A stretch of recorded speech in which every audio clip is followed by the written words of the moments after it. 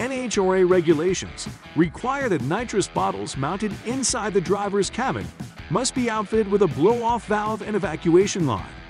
This will vent the nitrous oxide outside the driver's cabin in the event the burst disc were to rupture due to overpressuring.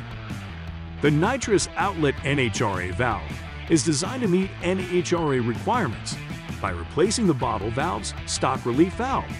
This fitting provides an external 8 AM thread needed to connect an evacuation line to the nitrous bottle valve. Made from 6061 billet aluminum, anodized black, laser etched with the nitrous outlet logo, and includes a 3000 psi burst disc.